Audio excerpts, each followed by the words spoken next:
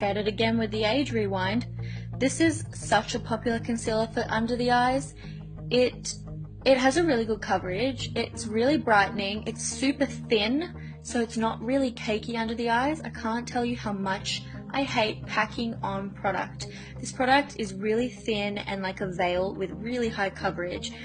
It also blends like a dream, and the applicator is super gentle under the eyes. I just blend that into the inner part of my eye. What do you call that? Like the edge of the nose / the inner part of the eye. The skin is so thin there that you can really see blue.